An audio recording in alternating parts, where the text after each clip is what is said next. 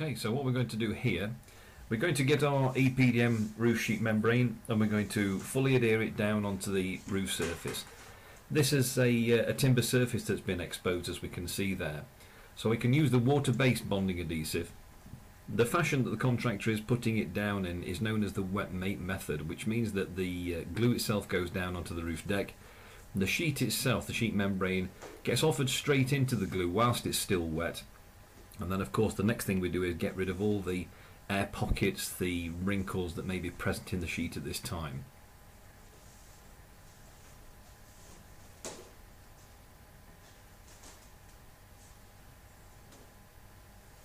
Next thing to do with this is to cut around the skylight protrusion that's just to the right there.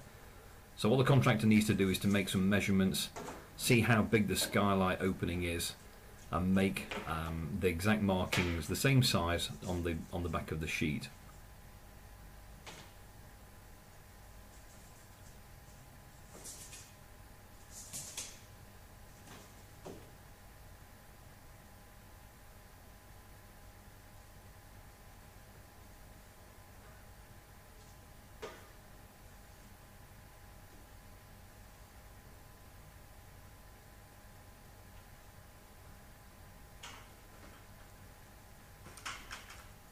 And just before we cut through the membrane, I'm going to apply some water-based adhesive just to the sides adjacent to the skylight upstands in all directions.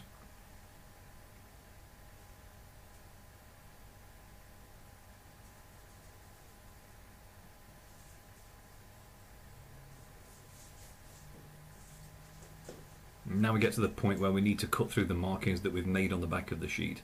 So we need to make a cut through the membrane with some scissors, cut through the X mark that's been made onto the back of the sheet,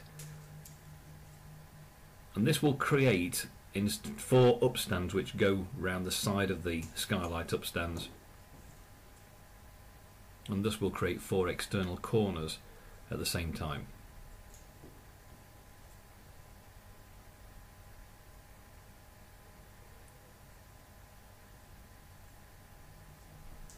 Once we've split the sheet, we can carry one side around and offer it into the glue that we've already laid, and then around the back end of the skylight protrusion, and we do the same thing for the other side.